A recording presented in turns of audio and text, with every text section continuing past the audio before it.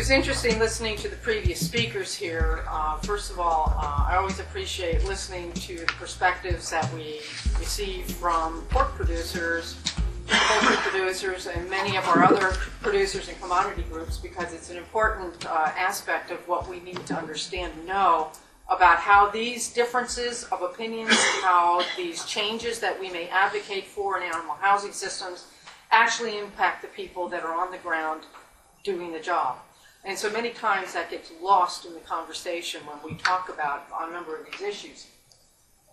And this gives me a nice lead in to giving you some background. Sherry had contacted me and said you wanted to understand, how did we end up doing this huge project and looking at taking a systems approach of looking at how you transition from a conventional housing system, in this case battery cage system, into other types of housing systems. And in this case, what I'm addressing today are the enriched colony cage systems, and then also the aviary systems that we have. It really started back with this project that was supported by the American Egg Board called the Social Sustainability of Egg Production Project, or SSEP, as we like to reduce those names into acronyms. And this project really started as a result of the mounting frustration that we had as scientists with respect to these headlong activities into focusing only on particular aspects of a housing system, whether it's a matter of behavior, for example, or we take a look at regulations that affect the environment, and so on. And what we saw happening is that there were independently made decisions with regard to changing aspects of a system that do actually have impacts on other parts of that system. However, we really have not undertaken the systematic and integrated studies that we need to actually be able to intelligently talk about and have evidence to support what these types of decisions actually have an impact on other parts of the system. And so we started with this particular project that was funded by the American Egg Board back in 2008. And as we pulled together leadership of people in different areas, we identified some of the more critical study areas that we needed to address and look at simultaneously as we began to move forward and develop an understanding of what we know, what we don't know, and what it is we need to find out. And so these are the different areas that we actually identified as being very, very important to looking at that overall production system. You can see the individuals that were leading each one of these studies, and in fact you will see a number of these people actually stayed on with us to move into the Coalition for Sustainable Egg Supply project that's now taking place. The original idea for this particular study was to do the type of background homework that you need to do before you actually launch into the study, an actual research study of the size and scope of what we are undertaking right now. The other focus is to target looking at being able to competitively receive a USDA Coordinated Agricultural Project grant. And those tend to be projects that are funded up to about the $20 to $25 million range, sometimes even higher depending on what the focus is. So these are a listing of universities and institutions, and as you can see, we're actually international in scope with this as well, because one of the things that we do need to do, just like you did this morning, is talk to other people in other countries, in fact, who have undergone some of these changes to get an idea. We had a combination of social scientists on this group as well as poultry, animal, and environmental scientists. As we progressed through this, we had regular study team workshops in which we pulled these people together. We always typically met simultaneously, and that's because we started with our separate meetings, looking at what we found, reviewing the literature, pulling out the bits and pieces we need, and in some cases doing meta-analysis of data that's already been published, and then coming back together as a group and sharing it across the different groups. And it was incredibly meaningful to do that, because then you began to see the areas of overlap that happened between different parts of the system, and begin to look at how, in fact, you could coordinate a research project and simultaneously gather data that can mean something in several different areas. We had a stakeholder workshop that also went with this in Washington, D.C. in 2010. It was held like during the worst blizzard. I'm looking around the room to see if anybody happened to be at that meeting. I don't see anybody. But we actually, for a 1.5-day meeting, we ended up there for about 4 days until we got the planes taking off out of National Airport again. But at this workshop, when we presented a draft of our reports, and then we had white papers in all these different critical areas that were eventually published in Poultry Science, some of the stakeholders in that workshop grabbed hold of it and said, we need to do this study. And regardless of whether we get a federally funded study or not, we need to do this study. And so this project really had a considerable impact in being able to formulate and move forward with a study that eventually became a public-private partnership, for sure. So during this time, we also had meetings that developed a framework for this large-scale study with the intention of looking at submission of a USDA grant, which I think if some people remember the timeline here, we had the economic crash, then USDA decided they weren't going to fund projects for a particular year, and they would combine them, so it was just a total catastrophe looking at that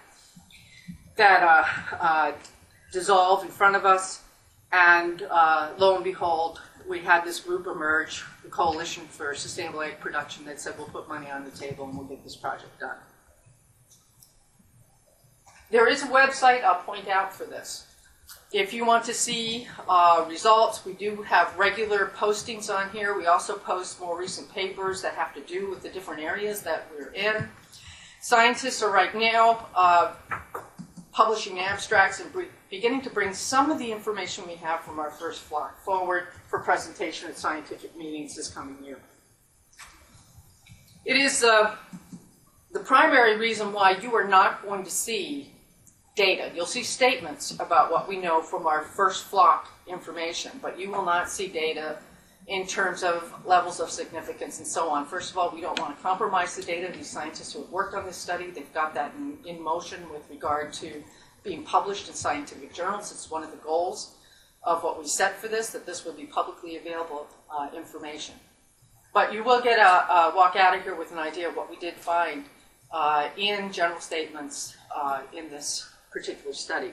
The other reason is I'm not a scientist who has depth in every one of those areas, and so it gets difficult when you start asking questions and start drilling into things that I'm not an environmental scientist. That's the best person you need to ask in terms of how they conducted that study. So we composed this coalition of scientists, research institutions, egg suppliers, food manufacturers, food service representatives, retail people as well.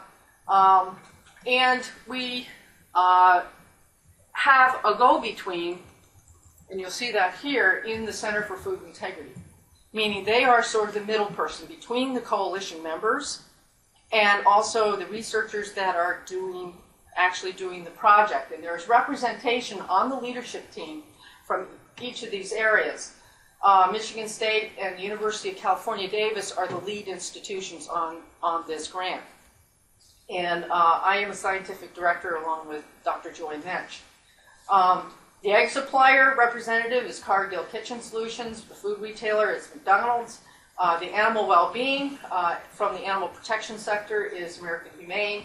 And then again, the facilitator is the Center for Food Integrity. And so we're the leadership team who discusses a lot of the overarching issues that come with this type of project.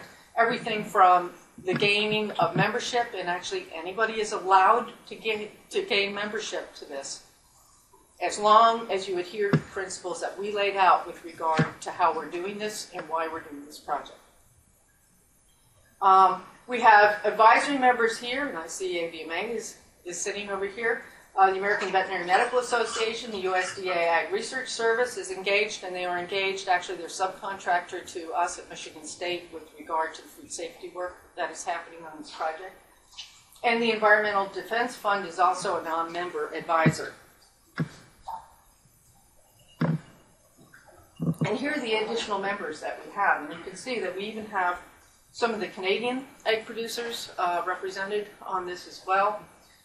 You will see other universities, such as the University of Guelph, is joined in. They have a very dynamic animal well-being group there at University of Guelph. We frequently work with them. They also have an alternative system they're working with as well, so they're very interested in the data that we're doing and sharing information back and forth.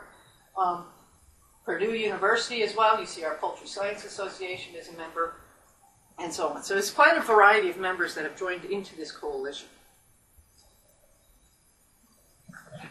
And I mentioned before the 3 types of housing systems that we are looking at. We're basically conducting this study on a very large commercial egg producing operation.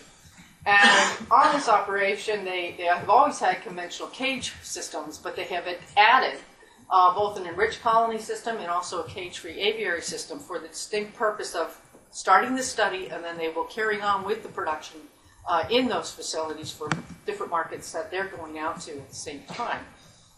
The enriched colony and cage-free aviary involved having to do building at the site. So you'll see the timeline here in a minute in terms of when we actually started into this project and when the building was finished and where we placed Flock 1. We have again used 5 sustainability areas, critical areas that we think: environment, food safety, worker safety. We're working with individuals out of UC Davis with respect to human medicine. So you again have a variety of scientists that are engaged in this project, and I'll show you the different aspects of things that they are measuring. Animal health and well-being, and then of course the food affordability component. And for those of you who are not familiar with poultry, this is a conventional cage system, otherwise known as battery cages. This is an enriched colony system, which actually is an enlargement of a cage system, but it has additional perches, nest box, and scratch area for the hens to be able to exhibit natural behaviors.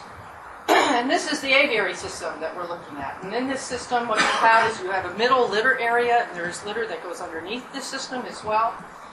Hens will exit this part of the system down at the bottom.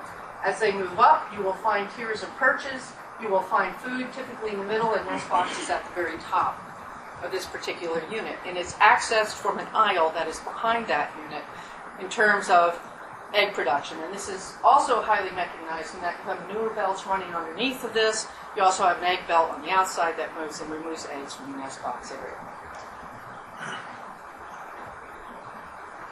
This gives you some idea of the housing characteristics. To avoid having to build another conventional cage system simply to match what we had, we used an existing building, filled it with hens, and then we have statistical consultants that are on this study. MSU, one disciple of MSU is on this study. And we have adjusted sampling within the conventional house system to be able to match what we're doing within our aviary enriched system. We're using loam and white, and it's consistent across. People have asked us about different genetics. We don't want to go there yet. We really need to look at this from the framework of a single genetic line, and then additional studies may be done in looking at changing up the genetics of these animals in these different systems. And it just gives you an idea that all of these have a level of mechanization in terms of manure belt handling. They're all indoor systems. We did not choose to do a free-range system in terms of outdoor systems. And some of the manure characteristics, and then a photo life period down here at the bottom. Here's our research timeline. Construction and early research began in 2010. We went back to the hatchery and also to the pullet raising facilities, and we did some preliminary work in terms of looking at health parameters and so on these individuals in terms of their coming in. That's so that we know at the time of placement that we have proper background and baseline data for each of these flocks. We finished off the facility in 2011, and the first placement of hens actually happened right at that time as well. We placed our second research flocks in June 2012. We completed our first flock in 2012 and had preliminary research that was presented in 2012, and then the second flock will be completed in 2014, and then we'll hopefully have all of our stuff published by 2015. So it takes quite a bit of time, if you might imagine, if you're looking at the volume of data.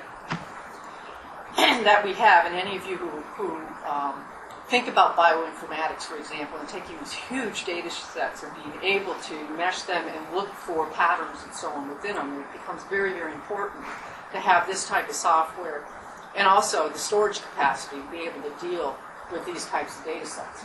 You're talking, just even in the behavior area, terabytes and terabytes of information that you have to store to be able to look at these sets.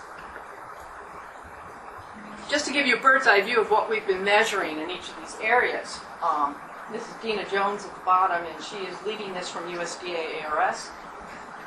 It's our research, we have sub-areas that we call within a research category. In this case, we're looking at exterior egg quality, and you can get an idea of all the different parameters that we are measuring. It's typical to what they measure in egg research with regard to exterior egg quality. Strength, the shell itself, taking a look at the aspect of the shell, the cracking of the shells, that's very important with regard to food safety. You do not want anything to enter inside of that egg. And then also looking at how these eggs will grade when they come out of the system. We look at the interior quality as well. So yolk index, haw units, and so on. For those of you who are familiar with poultry research, particularly in egg quality, you take a look at that, and you certainly know what that means. The microbial evaluations themselves, and looking at the populations of microbes on the eggs, in the laying house, also within the processing facilities. Very, very important thing to do, especially when you're evaluating these different systems. And then also the hen's immunological response. You know, what's she experiencing within these facilities, and so we're sampling for those as well. In the area of worker health and safety, UC Davis has been leading the charge on this particular area. Frank Mitloner is working with the interior air quality relative to human health, along with a couple of colleagues in the College of Human Medicine there. As you see, we've got somebody blowing into, one of the workers blowing into a device that measures pulmonary function, and some of you have seen those before, particularly measuring that. And then this is a backpack that the workers carry into the unit, and it collects data as they go on air quality and exposure within that particular building. And it's important to put it on the worker because it's the exposure that they get at the level at which they're working.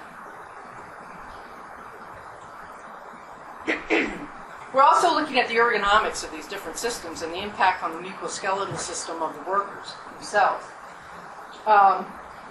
We're looking at the differences between what they experience and also looking at some of the risks that are involved in each one of these particular systems relative to those workers. Hen health and well-being. Our sub-area is resource and space use.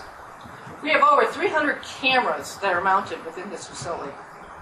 And I think Sherry could probably relate to this from the days of doing her work, that we have reams and reams of data. And of course, we have tons of undergraduate students that are fully employed looking at this and collecting data off of these videos. We will be testing a sensor product. Coming this year is a product that was developed with a USDA grant at MSU between us and the College of Engineering to see how these sensors will work. Biosensors will work on these birds as they're moving through a system. It's also being trained right now with regard to setting up an algorithm for movement, hen resource use, and so on. We're hoping to be able to deploy that system sometime during the second flight cycle. But in the meantime, we're doing a lot of looking at resource and space use based on the system, and these are just giving you some of the different camera views, a view from the lower level, from the feed aisle, and then from the ceiling. And in this case, we're using the aviary system here as an example. We also have developed a standardized method of evaluation of hen welfare. It's very much based on the animal quality audits, animal welfare quality audits that have come out of the EU. However, we have modified them a bit. I know a lot of people who have modified them. I know they've done that in Canada as well, because some of the things we're not going to go there in terms of measuring. But we're looking at heat stress, keel bone deformation, foot pads, toad conditions in large crops, eye condition, lice and mite infestation. There's been some problems with more extensive systems in Europe with regard to mites, on proliferation of mites, comb abnormalities, beak conditions, skin lesions, plumage damage, and so on. And they're being evaluated across all three systems. And we do this on a regular basis. We'll have team scientists that go in, and they spend probably 3 days going through all of them, with sampling different parts of the house, different birds, and taking random samples. That will give us an idea of what they score. We have hen health as well. Evaluating the health of this, looking at daily mortalities, determining causes of mortality, doing hen necropsies. We have a breeder company veterinarian that also visits on a regular basis in conjunction with our research veterinarian that's working on this. And we're consistently taking blood samples. And then we're doing skeletal health evaluation. This is very important. There are differences in terms of looking at breaking of bones and so on within each of these systems, and also bone development. Dr. Mike Orth has been leading this part of the study, and Mike is with Michigan State University. Looking at the blood markers for bone development, looking at the tibia and humerus, and in particular leg and wing bones. And then bone mineral density and morphology in terms of what does that bone look like. And this is sort of what you're looking at from CT that we're taking on all of these animals. And you can see that they're moving in with this. And we're also working with their College of Human Medicine on this as well. And then looking at stress factors in hens, we do take some invasive measures and then non-invasive measures. At the time that they are normally collecting blood for other reasons, we also get a sample at that time to be able to use in evaluating. It's one of the things about getting these teams of scientists together is that we can do things all at one time. And if we know all the measures that we all need to take, we can look at how we cross over on those measures and then make sure we take an appropriate volume to be able to get all the data that we need. And we're also using egg corticosterone as a measure in a non-invasive sense. Environmental impact. Dr. Hongwei Shen from Iowa State University is leading this part of the study. He's looking at air emissions, and he's also looking at emissions inside the house, ventilation, and so on. This is called Trudy. She's our instrument. I think there's only 2 of these in the United States. And since Trudy has been part of a larger USDA study that was funded, I think, about 3 years ago, in looking at emissions from poultry housing, it seemed to make sense to use the same unit to be able to conduct this study here. And this is collecting samples 24/7. This goes continuously. So it's a continuous stream of data that's coming in through Trudy. This is the inside of this mobile unit, getting an idea of what that looks like. And then looking at all the different things that they are sampling as well. They're also looking at the manure constituents as well. They're looking at particulates within that manure study, the gas emissions from that. They are also looking at the types of components that are coming out in the manure, the nutrients, the solids, the pH, the ammonia content, and total nitrogen content of that manure. We have a data modeler.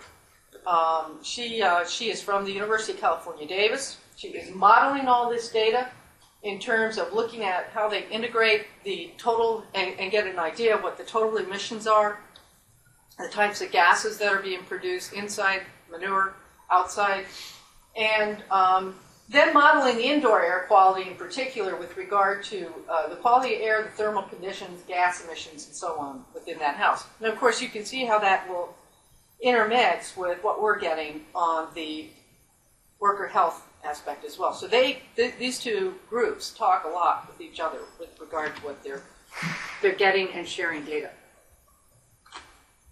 The last piece of this is food affordability. And Dr. Dan Sumner of University of California, Davis is leading this effort. These are the different areas that he's looking at and analyzing relative to egg production. looking at production costs and revenues that are happening, and moving all that data around to take a look at what we have in that particular area. So here are the preliminary findings, and I'm labeling all these preliminary findings. Not all of the data was completely developed at the time that we presented this to the coalition last October. What we presented and what we will give to you here are preliminary results that we know from 3 different areas. The 2 areas that were not presented were the worker health and the food safety at that particular meeting. Those will be presented this fall to the coalition for Flock 1 and maybe perhaps some of Flock 2 data that gets put in there. And we make very sure to say this is preliminary because we don't want people trotting out of here and trying to use this as a definitive statement as to what's going on, because we're already seeing some differences in Flock 2. One of the other aspects of this study, before I go into this, is that we realized we had the opportunity to watch a commercial unit that had traditionally operated with battery cage systems go into a new system and be able to look at how they transitioned. So we have actively watched the transitioning, things that there were problems with regard to the workers being able to cope with when they first started this endeavor. And I think some of this does get reflected in our first Flock data, because these workers are totally inexperienced in terms of working within these systems. And so we had the opportunity, and we will capture and actually probably publish a paper on what this transition meant to these workers in this particular facility. So this is about all the hard data you're going to get with respect to this, giving you some of the production parameters and what we found. And again, I'll tell you that the sampling was figured out for the conventional system since we had a larger number of hens in that system. On the right hand, we do have the references that are typically given by the breeder, Loam and White, in terms of what they felt that this breed ought to do within these different systems. And so we give you the hen numbers per house, we look at the mortality figures, and I think there's some of these that jump right out at you there. The average egg production that comes out of this, hen day, HD means hen day egg production, eggs per hen housed, case weights that you get, feed per hundredweight, water per hundredweight. In some cases the feed you'll see, but they don't typically give a reference value for that for this particular animal. And from what I understand, NIAA will have this available to you to look at afterwards. So don't sit there and try to write this all down. I see some people writing out there. Feed conversion values, body weight, and so on. So that's some of the dynamics that you see from the time of placement at week 19 through the time that this flock was taken out of production. So in terms of hen health and welfare, I think as you looked at that slide, you saw that you had approximately double the mortality rate over the life of that flock in the aviary system than you did in both the enriched and conventional. This is not surprising to most of us who have been watching the data and looking at what has come out of Europe and some of the other published studies on this. We seem to hold true to that. A lot of it is due to the conditions associated with egg production itself, and then the behavioral issues that do develop with regard to excessive pecking or being picked out at the vent level. Hens in the enriched system did experience some more fractured wings and legs and placement to the house. A lot of this we're looking at in terms of one of the transitional features that you see happening when people start dealing with loading hens into a different system.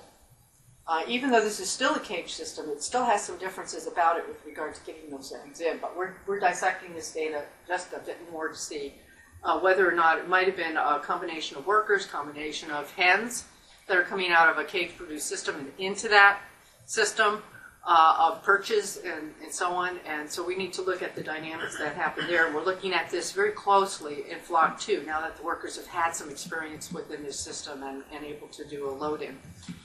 Probably with more confidence this time around. We also know that the aviary and enriched systems both had a higher incidence of keel breastbone deviations.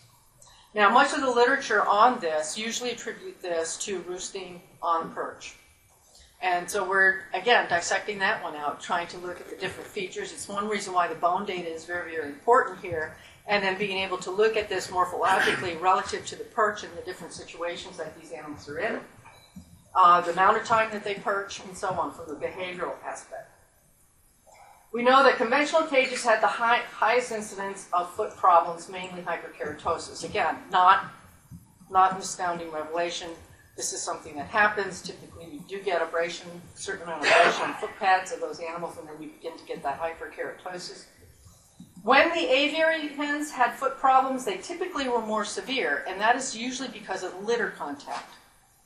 All right, the higher moisture and so on. These hens in cages are up off of moisture, so you can see a different foot problem with them than you are with the hens that had contact with litter. Even though they had a lower incidence, when they did have instances of that, it was more severe. We found that the conventional enriched hens had cleaner feathers, but there was worse feather cover, but they have worse feather cover. Part of that has to do with the cage abrasion that happens there as well in terms of moving in and out of feeding systems and so on. So the plumage quality was actually better, meaning there was more plumage on those hens in the aviary system. However, they were dirtier hens. And if you think about it, they're down again in the litter. They do dust bathing and so on in those systems. It could be affiliated with some of the activity that happens there as well. We had large areas of feather loss, as I mentioned before, more body heat and so on that was detected. We had a thermographic camera that went through, and we actually photographed these hens, and you could see the heat coming off these hens. And it is one indication of feather loss. And the patterns of feather loss suggested that hens in conventional enriched cages lost their feathers more due to cage, what we call cage abrasion, again, moving in and out and around that cage and hitting objects within the cage, than in the aviary system. Whereas the aviary system, those birds lost feathers due to pecking, primarily due to pecking and aggressive behavior of other hens. In terms of the environmental findings, very good indoor air quality with regards to ammonia and particulate matter within the conventional and enriched houses, very low. Again, this was not an unanticipated result. We figured this would happen. Again, you don't have litter in those houses. Aviary ammonia levels are 1.5 to 2 times higher, certainly likely due to manure on the floor. Typically, after the flock is done, they clean the manure out of the system. So these birds basically are down in litter. If you keep the system dry enough, the litter becomes dry, but there's also manure mixed in. And this is one reason why you do get those higher ammonia levels. It's really very important to use proper ventilation rates and also monitor moisture in those situations as well. And you can get the ammonia down to a reasonable level when you're very, very astute with regard to mitigation strategies and handling manure and ventilation rates within the barns. Very important thing for people who want to raise chickens in aviaries. The dust bathing and foraging in the aviary system was generating 8 to 10 times more dust. And you figure that birds get down, if any of you watch them dust bathe, they get down inside and then begin to move, and you start the dust flying up into the air. And of course, even the jumping down and jumping back into the system also brings particulate up into the air. Ammonia and particulate matter emissions from the houses were highest for the aviary, followed by the conventional house, and the lowest, which was interesting to us, in the enriched cage system. Methane emissions was very low for all houses. Very low. They were very, very low and well within acceptable levels. The electricity use was also similar across the 3 systems. However, they did have supplemental heat that was provided through propane systems, so this will go into the energy figure that we will eventually look at for all of these houses. But it wouldn't be reflected in electricity use. Food affordability. Again, this isn't necessarily surprising for overall costs. It was highest in eggs from the aviary system, followed by those from the enriched, and then by the conventional housing system. Annual operating costs, and that's looking at all the parameters that we had listed before. Feed, labor costs were highest for the aviary system, as we might anticipate, while the 2 other systems were lower and very similar to one another with respect to those costs. And once again, capital costs were higher for the aviary system. Enriched were next, and then the conventional. And part of this may have to do to those transitional costs of the barns and the equipment that are actually factored in when you make that type of transition. So the second block will be very interesting to look at. Since they're already up and running, they've hopefully captured some of those costs off the first block, and we'll see some of those differences coming into the second.